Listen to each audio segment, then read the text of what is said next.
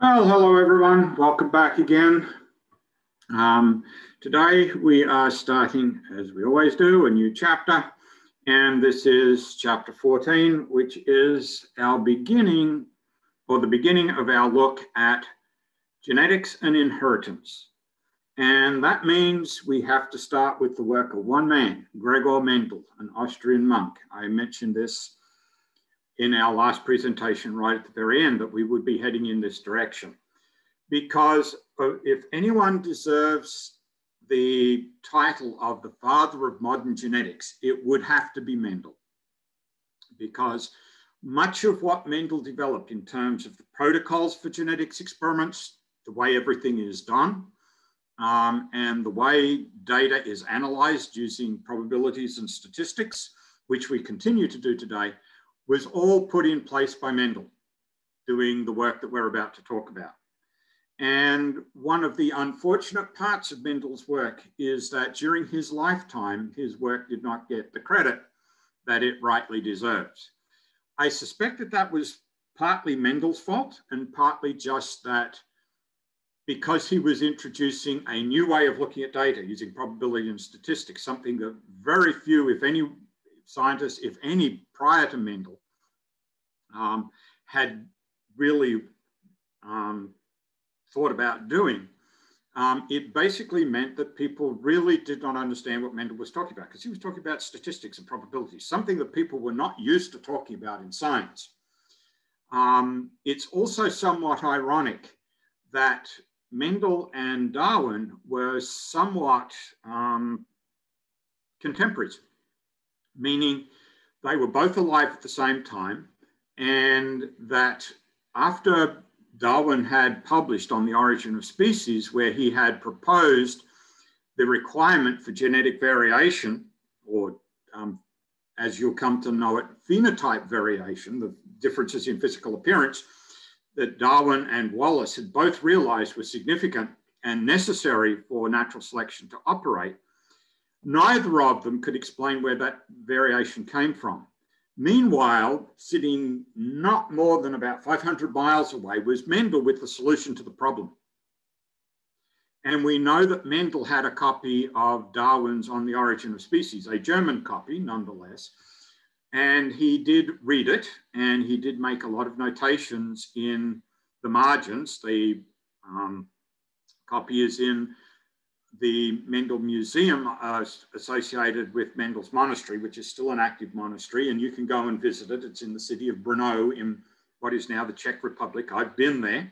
I was there in the fall of 2012, and you can see a very nice display of Mendel's work. You can see some of Mendel's equipment, some of his experimental devices, and if you ask nicely and ask ahead of time, you can even get a tour of the monastery and see the room where Mendel actually lived within the monastery.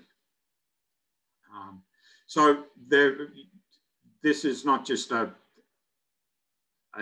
arbitrary discussion. This is something a little bit personal to me, because I've actually visited the location where Mendel was working. And you also need to understand that Mendel did not do this arbitrarily. This was well thought out. This was well planned. The abbot that headed the monastery when Mendel was doing this work spent the money to build Mendel a state-of-the-art greenhouse in which to do his work. You can still see the brick outline of the foundations in the lawn of the monastery across the footpath from where the museum is located within the monastery building. And it was quite a large greenhouse. And Mendel had two assistants, and he was so thorough in his work that it took him and his two assistants 2 years just to do the setup work, to do the experiments. You'll understand why as we talk about the actual mechanics of what Mendel did during his experimental work. And in 1865 and 1866, Mendel gave a couple of talks and published a couple of papers, one in German, and there was also an English translation of that published. But by and large, the work was ignored. Certainly, we are somewhat certain that Darwin was likely aware of what Mendel had done. It's not as if people didn't know what Mendel had done. It's just that they never really fully understood what he was talking about and never really understood the significance of what he was done. And it would not be until 1901, about 20 years or so, 25 years after Mendel died, that people suddenly recognized just what it was that Mendel had been saying and just how significant that truly was to our understanding of inheritance. And it was people grabbing onto what Mendel had found and trying to apply it in all sorts of situations that led to the development of our understanding of genetics and inheritance. And we will talk a little bit about some of the things that were discovered after 1901, both in the second half of this chapter and on into chapter 15, where we'll get into some more inheritance patterns that lie outside of what Mendel would have predicted, but were discovered by trying to shape things around Mendel's predictions and realizing, no, it doesn't work. There's got to be another explanation. But it all starts with Mendel. And so for the first half of this chapter, we're going to focus on Mendel's experiments, his experimental design, the two sets of experiments that he is famous for and what can be derived from that, the two laws of inheritance that he proposed. We'll talk a little bit about solving genetics problems, because it turns out that once you understand what Mendel is actually saying about the behavior of genes and by extension, the chromosomes on which they are located, we can then look back to what we learned about meiosis last time and explain why the results that Mendel got were actually obtained on our understanding of the behavior of chromosomes, something that people finally started to realize again around 1901, when Mendel's work was quote unquote rediscovered. That's the term that most people use. Not so much rediscovered, but fully recognized for its significance. And we'll talk a little bit about how that came about when we do chapter 15 in the next presentation. I should also warn you that this is probably going to be a reasonably extended presentation. I have broken it up into a significant number of chunks. I think there are about 6 of them in total, because this is a very concept-rich chapter. And it's kind of important that you go through and you pay attention to all of these concepts, because all of them are significant. All of them help us understand inheritance patterns, and all of them are going to be addressed at some point in the not too distant future on an exam. And as we go through the presentation, at each of the concept checks, there are going to be some genetics problems that are going to help you understand what it is that Mendel is saying, what it is that we know about the inheritance patterns, not only Mendel's patterns, but the other patterns that we're going to discuss later in the chapter, and show you how to answer questions revolving around those concepts, because that's what ultimately you need to be able to do. And so we will play with those types of problems as part of this presentation, which is also one of the reasons why it's going to get a little bit long, because we need to spend some time to explain the concepts in such a way that you can apply them to solving problems, which is what we ultimately want you to be able to do. So having given you that introduction, let's get started. So one of the issues that Mendel confronted when he began all of this work was that the basic understanding of inheritance patterns, which Mendel had learnt about at university, because he did get a university degree. He actually attended the University of Vienna, because at the time, Brno, and what is now the Czech Republic, was part of the Austro-Hungarian Empire, which was ruled from Vienna. That was the capital city. And there was a major university there. And Mendel was sponsored to the university by his monastery. In fact, that was part of the reason why Mendel took religious orders in the first place. He was the second son of his family, and the rules of inheritance within families at that time was that all of the family possessions, property and so forth would go to the elder son, and the second son would get nothing. And so Mendel, as the second son, realized that the only way, as most second sons would realize, that the only way he was going to get an education and be able to do something with his life was to take religious orders and rely on the church to provide him with his education and his vocation, his work and so forth. And so Mendel took religious orders. He became an Augustinian monk, and his monastery in Brno, where he was located, is an Augustinian monastery. It's still active, as I said, and you can go and visit it. And the people of Brno are quite proud of Mendel. There are streets and squares, and one of the local universities are all named after Mendel, because Mendel is obviously the most famous son of Brno. And one of the things that Mendel almost certainly learnt at university was the currently held idea of inheritance, which is known as blending. And you are almost certainly familiar with blending if you've played with paints at any point in time. So the classic one, and we'll see this a little bit later, is the idea of getting pink by mixing red and white. And the reason why we talk about that is because one of the most commonly accepted examples of this blending notion was to breed together some snapdragons, because in snapdragons you get red flowers and you get white flowers. And so if you take a red flowered plant and breed it with a white flowered plant, you wind up with pink flowers on the next generation of plants. And the geneticists of Mendel's time said, there, see, blending. You mix red and white together, you get pink. That's blending. What they failed to do was do what Mendel would do, take some of those pink flowers and breed them together. Because if they had bred those pink flowers together, they would realize that blending was probably not the best explanation. But at the time, it was the accepted explanation, or at least one of the best explanations. What Mendel would show is, however, that inheritance should be thought more of as a particulate type of pattern, inheritance pattern, where genes are actually discrete particles. And he actually talked about inheritance particles. We would refer to them as genes, and that other word associated with them, alleles. Remember, an allele is simply the flavor or the version of the gene that you happen to have.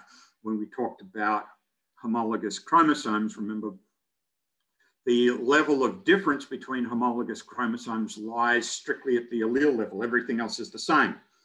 So they may have the same genes in the same locations, which is part of the definition of homologous chromosomes, but the two versions of the genes on each of the homologous partners does not have to be the same. They could be very different alleles. And so Mendel would discover that on the basis of his experimental results, genes and alleles had to be considered to be discrete particles that did not blend together. They remained discrete. So the implication of the blending model, as the geneticists of Mendel's day would have it, is that what we now call genes and alleles were what was blending. Mendel would show that that was in fact not the case. And ultimately, we can now explain what the Snapdragon model is all about. And we'll come back and we'll take a look at the Snapdragon model later in the chapter, because it's an important part of our understanding of inheritance patterns. So Mendel chose to work with garden peas. And you might ask, why work with garden peas? What's the big deal about garden peas? So before we go on, let me just show you a picture of Mendel. This is a very famous photo of the monks of Mendel's day in the monastery. This is the abbot that sponsored Mendel's work and built the glass house for him. But this is actually Mendel, the only person in the picture, by the way, holding a plant. And this plant is a fuchsia plant. It happens to be the state flower of this of the state of Moravia, which is the state within the Czech Republic that Brno is located in. And so this is Mendel. Mendel would ultimately actually be elected by his fellow monks as the abbot to replace this gentleman when he passed away. And that would actually mark the end of Mendel's major contribution to science. He would never do any more genetics experiments. He did, before he became abbot, play around with bees for a little while, trying to apply his principles that he discovered in garden peas to breeding bees, and was unsuccessful because bees reproduce very differently from flowers. They may reproduce sexually, but their reproductive pattern is very, very different. But you can still see Mendel's bee house on a hill behind the church or cathedral that is associated with the monastery. And if you ask nicely at the front desk of the museum and they have time, you can actually go for a quick tour of the bee house and see some bee boxes that Mendel designed and so forth. And this is actually still used for research by the local museum because they're doing research on bumblebees as an alternative pollinator of plants in place of the European honeybee, which is in danger of becoming potentially extinct for a number of different reasons. So this is Mendel, and these are his fellow monks. As I said, this is the abbot that sponsored his work. So Mendel chose to work with garden peas. So why work with garden peas? Well, there are a number of reasons, but number one, and perhaps most importantly, garden peas are capable of self-pollination. That means the pollen from the male part of the plant can pollinate and subsequently fertilize the female eggs, the pollen representing the equivalent of sperm. And we actually refer to the nuclei in the pollen as sperm nuclei. And so if you allow the pollen to self-fertilize the plant, it is sexual reproduction. It's not asexual reproduction. It is sexual reproduction because both the pollen and the eggs are the product of meiosis. So it is sexual reproduction. It's just that it's all done internally rather than being pollen from an outside source. It's all done internally. And this would turn out to be really, really important because during that 2 years that Mendel and his assistants were doing all the setup work, what they were trying to do was create something that Mendel considered to be really important for figuring out the results of his experiments, and which we today still consider to be really important. He wanted to create what are referred to as pure breeding parents. So let me just put a note in here and just say all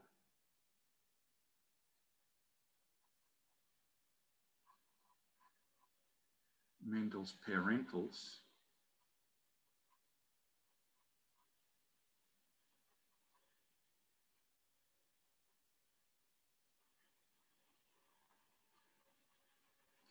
and it was creating these pure breeding parentals that really took that 2 years.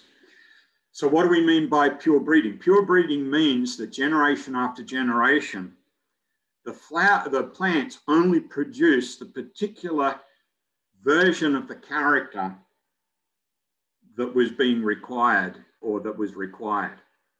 And so in the case of purple flowers, for instance, which is the purple trait of the flower color character, and I think I've defined those terms for you again before, but I will define them for you again as we move on, just in case you've forgotten what those mean.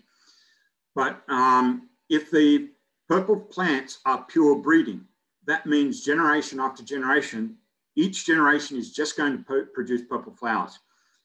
Genetically, we say that the purple flower trait is locked or fixed, and there's no alternative. And for Mendel, the easy way to do this was simply to take the purple flowers and put a paper bag over the top of them to prevent any other pollen from getting in.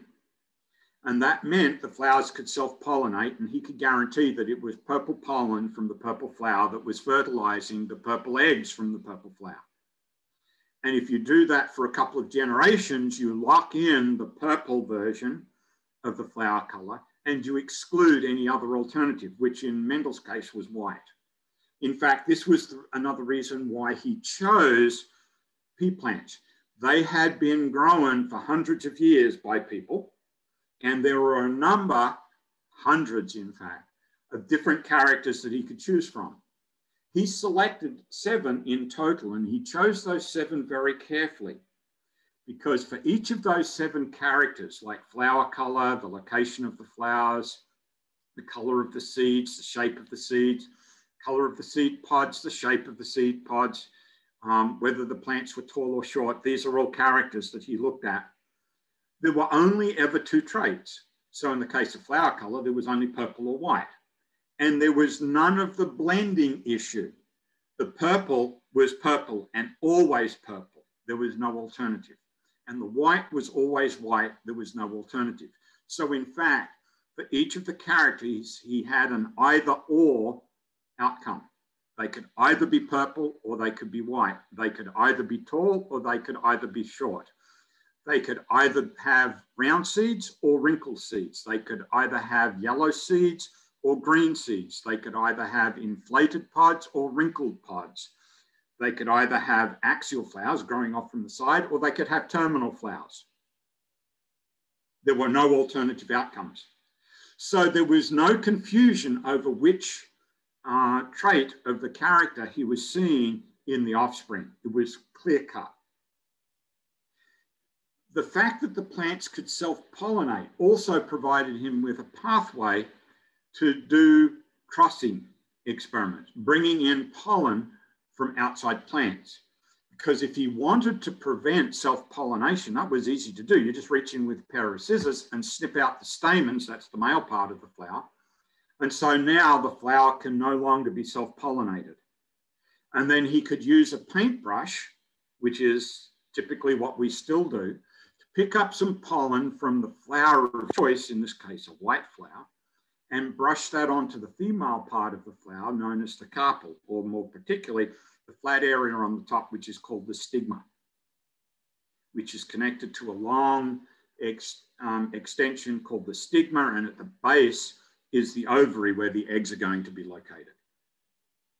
That's where the seeds will ultimately develop inside the ovary. And so he could brush the pollen onto the top of the carpel, and the pollen would then ultimately fertilize the eggs in the ovary. And he could allow the plants then to develop the seeds. He could collect the seeds and plant out the seeds to find out what version of each character the offspring was showing. And it would take about 3 months for that to happen. So he could go from one generation of flowers to the next, or one generation of plants to the next generation of plants every 3 months, which was convenient for him because he still had to perform his duties within the monastery. He could not escape from those. He was a monk after all, first and foremost. And it turns out that the peas are pretty much self-supporting. He did not have to do a whole lot of work in terms of upkeep because he had them in a greenhouse. He could maintain a weed-free and a controlled environment. And he could grow multiple generations of plants because he didn't have to worry about what the climate was like outside. Let me assure you, it can get really cold in Brno in winter. I was there in October, November, and it was already extremely cold. The snow hadn't started falling yet, so I can't imagine what it was like late December, early January when that started happening. But having a greenhouse meant that Mendel could keep going with his experiments all year round. It wasn't a problem. So there were a lot of reasons why Mendel chose the peas. They were easy to manipulate. They had some very easy to recognize characteristics, and in many cases, there were only 2 traits of those characteristics. Again, he chose the characteristics on that basis. It was relatively easy. It was time consuming, but relatively easy to lock in the traits into his pure breeding parents. So he had a fixed starting point for each of his experiments. He could do his transfers of pollen quite easily, and he could guarantee that it was only that pollen that was transferred by cutting out the male part of the flower, the stamens, keep a bag over the top until he was ready to put the pollen in. Once he transferred the pollen in, he could put a bag back over the top again, keep out any more foreign pollen. So it was very easy to manipulate the plants. And he could also very easily do what we now call reciprocal crosses, which we consider also to be a very important part of any genetics experiment procedure. A reciprocal cross goes like this. If you transfer white pollen to a purple flower, you also need to do the reverse, transfer purple pollen to a white flower, because the direction of transfer could be important. You may get a different result by adding white pollen to a purple flower versus adding purple pollen to a white flower. Because Mendel didn't know whether it made a difference or not, he realized that he really needed to do both sets of transfers to confirm whether there was a difference or no difference. And so he wrote this into his procedure, and we still do that today. All of these basic ideas, knowing what your parentals are, creating pure breeding parents, doing reciprocal crosses, carefully recording all the results of the crosses and analyzing them statistically. These are all part and parcel of every modern genetics experiment, but it was Mendel who put all of these in place for the first time. So we always start with the parental generation, which we refer to as the P generation. The offspring of the P generation are referred to as the first filial. Filial is just a fancy name for offspring. So the first filial generation are the product of the parentals, and these are called the F1s. When you cross two F1s,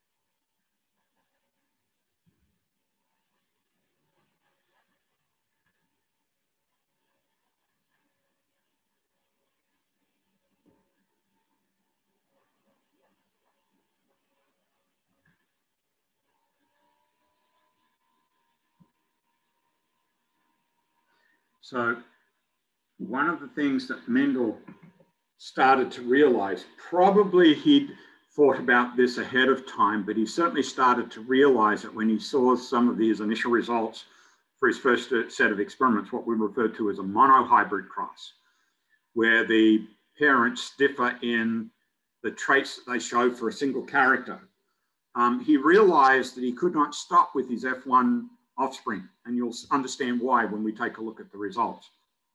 He realized that he really needed to go on and generate what we now refer to and what he referred to as the F2 generation.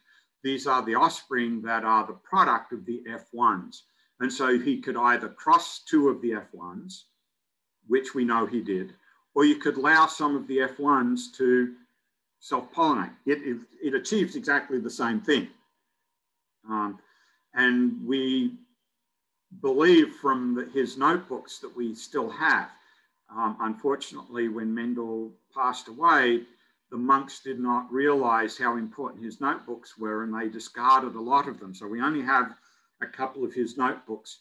Two of them are on display in the museum in the monastery. But we don't have his full set of notebooks anymore, unfortunately. But the notebooks that we have support all of his observations and fortunately cover some of his key experiments. We do think that he may have done some other experiments, but we don't have his notebooks to support that. We only have some supposition on the basis of some of the things that we know he attempted to produce in terms of parental starting points. But he realized that in order to be completely confident in what he was seeing, he really did need to generate the F2 generation. And it's fortunate that he did, because if he'd stopped with his F1s, almost certainly he would not have derived his two laws of probability, and we would not, his two laws of inheritance, and we would not be talking about Mendel's laws of inheritance. So he was smart enough and cautious enough to realize that he needed to take that one step further. And it was a good thing that he did. So we now have 3 different generations of plants. We have the P generation or parental generation that we start with. The product of the P generation is the F1 generation, the first filial generation. When the first filials are allowed to either self-pollinate or are physically crossed by transferring pollen, we generate the second filial generation or the F2 generation. So this is Mendel's basic procedure for carrying out his genetics experiments. So just in case I didn't define character and trait for you in our previous presentation, but I believe I did, here are the formal definitions for you again.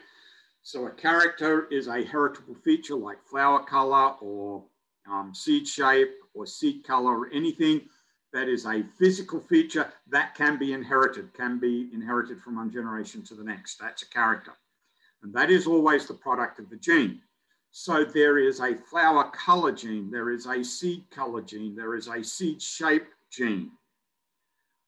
But then each of those characters, as Mendel chose them, had 2 traits. So in the case of flower color, there would be the purple trait and the white trait. In the case of seed color, there would be the green seed and the, well, yellow seed and green seed. In terms of seed shape, there would be round shape versus wrinkled shape and so on. Each of the 7 characters that Mendel looked at had 2 traits. And we now understand that each of those traits is the product of an allele. So there is a purple flower allele, there is a white flower allele, there is a green seed allele, there is a yellow seed allele, there is a round seed allele, there is a wrinkled seed allele, and so on. These are the connections between gene and character, allele and trait. It's important that you understand those connections because they help you understand the patterns of inheritance as explained by Mendel and as extended by other people as we dig deeper into inheritance patterns.